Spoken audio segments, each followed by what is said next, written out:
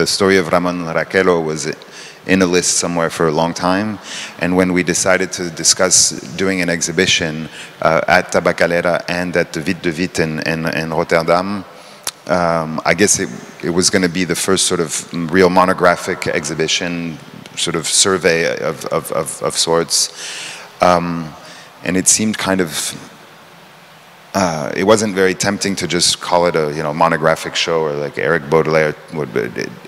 I wanted to try to find an umbrella for the work, and I think in general in the practice for the past 10 or 15 years, there's always been a word or a set of words that have described a body of work. So it was the imagined states for the first 5 years where I was photographing in Abkhazia, and then it became work that was related to September 11th and the aftermath of September 11th, and in my mind that work was called circumambulation.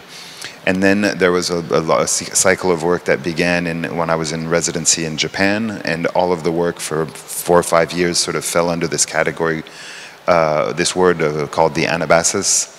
And it just seemed like the story of Ramón Raquello was very interesting because of the period of today, what's happening in the world today. It seemed like a very apt allegory to sort of park the rest of choose work from the past 10 years under this broad narrative, which is sort of summarized in the vitrine, in the first vitrine when you enter. It's also summarized on the radio. But there are many aspects in this story that I find interesting. First of all, this idea of a radio play that is meant to be theater, that is meant to be a piece of fiction that is broadcast in a very new medium, the radio, which people don't necessarily have completely understood its power in 1938, or they have understood its power, but they perhaps have not completely understood how it functions relative to other media, such as newspapers. And it created this sensation where a number of people in New York and in the region thought that Martians were actually invading. But it's a very complicated story, and it has many layers. I'm not going to talk about all of them here because they're in the vitrine, but also the ones that are important to me are this idea that falsification, which today has become a very present subject matter, because it seems like we're entering into a period of our political history where the state's relationship to truthful narratives, or the notion of factual expressions of descriptions of situations is sort of fragmenting in very pervasive ways. So it seems like in the current cycle, when a politician makes a lie, the only thing that can help him move forward is to make an even bigger lie, and then an even bigger lie that chases the previous one. And I think we're at a point today where half of what comes out of the mouth of Donald Trump is false. And this, I think, has tremendous implications. I mean, this, I think, is not a trivial matter. I think it's a fundamental sort of epistemological shift in our world. And I wanted to sort of bring the story of Ramón Raquello here because I wanted to think about how the collapse or the blurring of the boundaries between fiction and reality was not always something that was detrimental to our political organization or our experience of political life. I've frequently been interested in blurring the lines between fiction and reality, but always as a manner to underline something about the constructs that we live with, such as statehood, or various things that relate to representation. I invoke fiction as a way to make us think differently about reality, and I wanted to bring the story of Ramón Raquello as an early example of this. It's as a manner of thinking more generally about the relationship to fiction that we have in our political moment today. Sometimes people ask me, why there's this recurrence of this notion of terrorism inside of the work. Why do I work around this topic? And it's funny because I think honestly, it's not a question I've ever asked myself. It's always seemed to be just evident. I think I make work about whatever is preoccupying me at the moment. And I think that one of the other important events that happened for me in the process of becoming an artist after going to Abkhazia in 2000 was, I went to Abkhazia in 2000, and then the summer after, Max came to New York. So August 2001, Max was in New York, and then September 2001 was the World Trade Center with the 9/11 attacks, and I think this for me is also sort of a fundamentally important moment because it indicates a very big shift in our life. It indicates there's going to be a before and an after, and I think 15 years, 17 years later, 16 years later, I think you can, every day you open the newspaper, you will probably find 3 or 4 things in the newspaper that simply would probably not have happened if 9/11 had not happened. So everything from yesterday, the bombing of the mosque in Mosul, the destruction of a historic mosque in Mosul, to the death of a French journalist in Mosul, to every single day things happen that are directly linked to this event which happened in the United States. And I think that to some extent, I had sort of a feeling, a premonition of the monumental importance of what was happening from the very early morning on that day.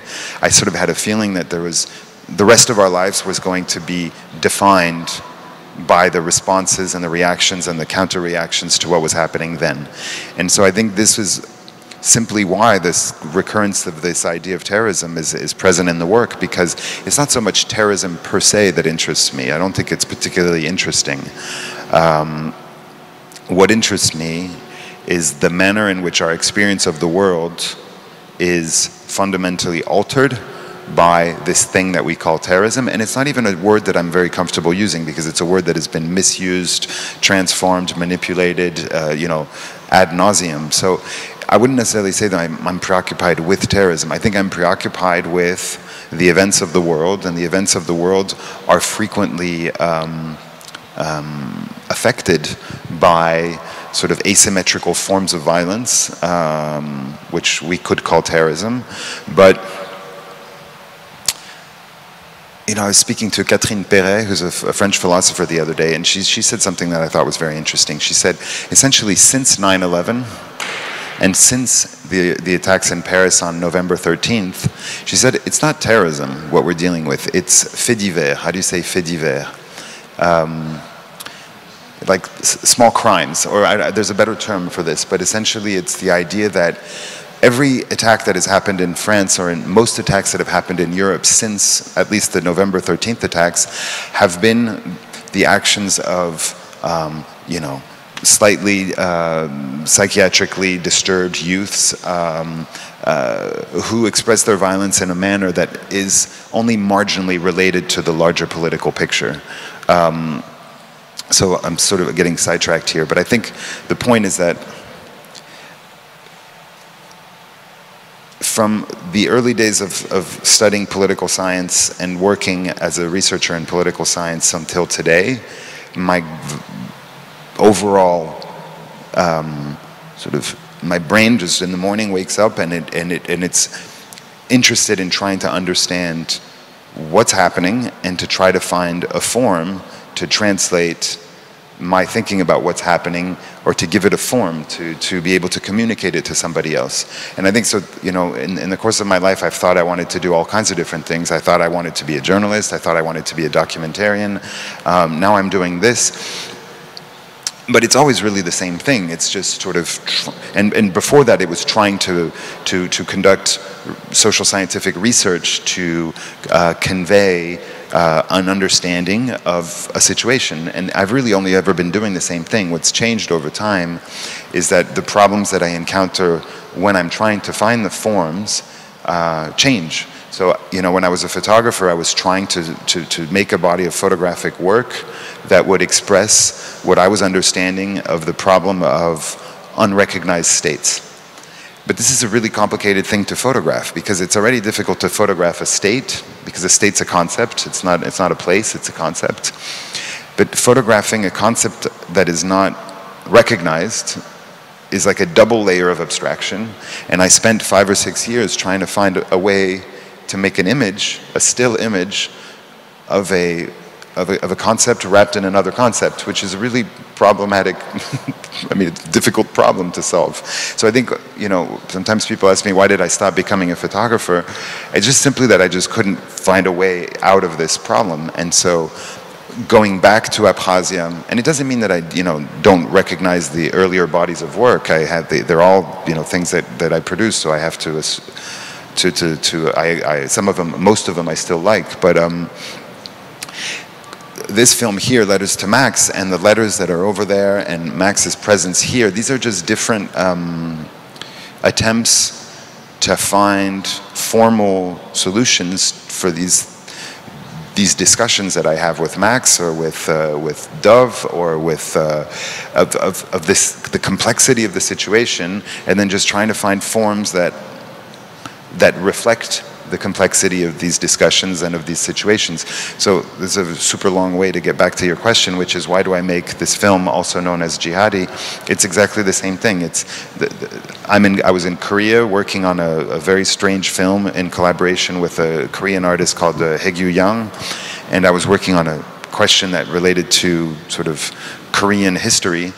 And there was this event in Paris on November 13th, and for some reason, even though it's not the first terrorist attack that has occurred, you know, in recent years, I think this one hit very close to home, because the two of the places that were hit are places that I go to all the time. I have several friends that were affected by the events, and it just sort of felt like here was a particularly complicated question that I had to try to find a form for.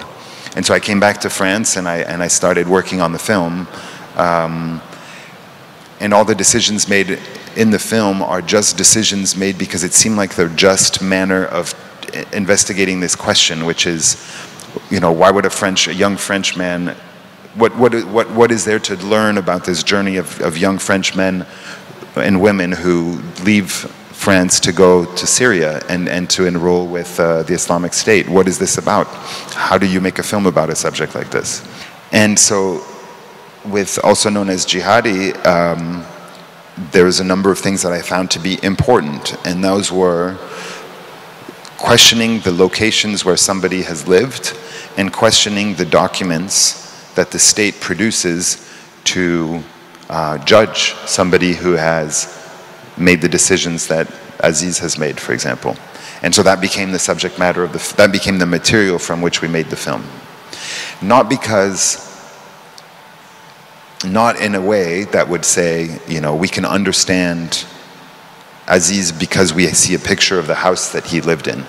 It's different. It's asking the question of, what should we be thinking about when we look at this house? And then that's really what the film is doing.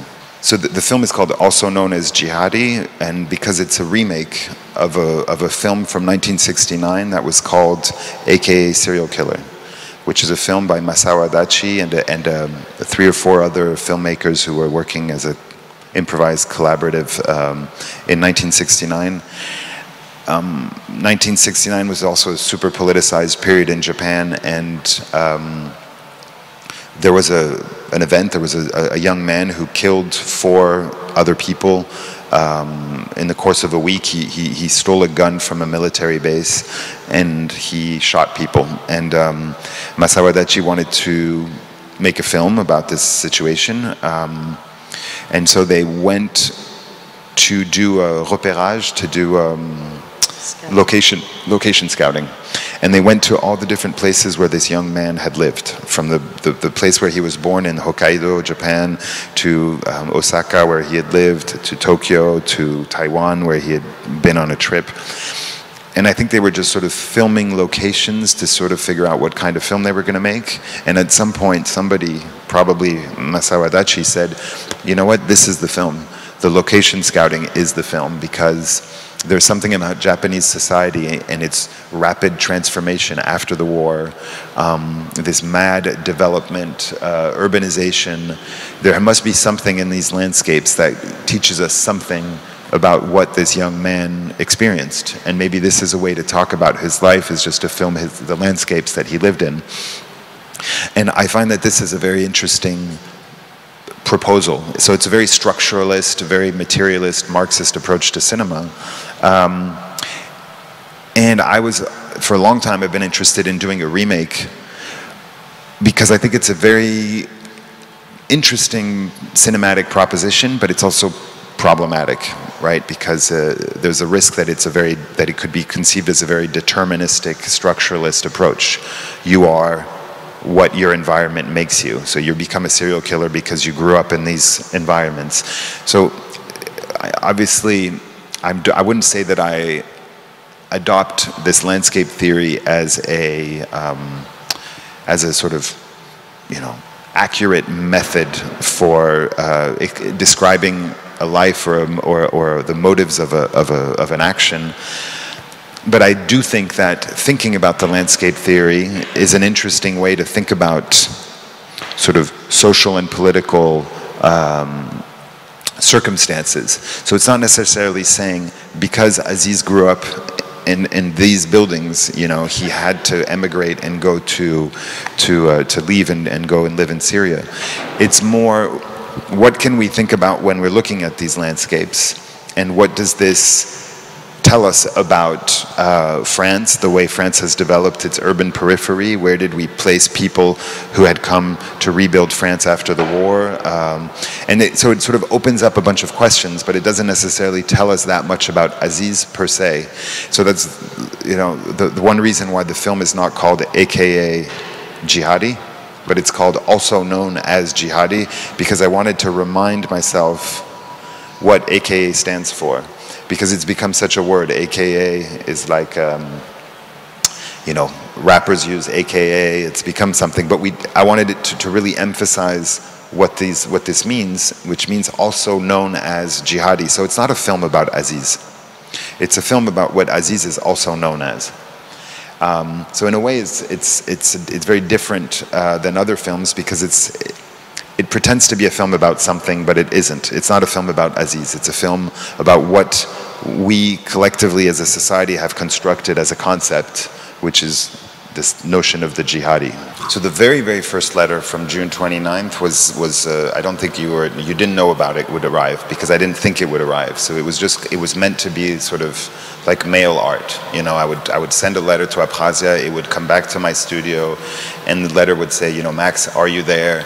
But since the letter had not arrived, it would question whether or not Max is there, and it was some sort of not particularly good mail art project that's all it was going to be. It was just going to be a pile of letters that didn't get to Max.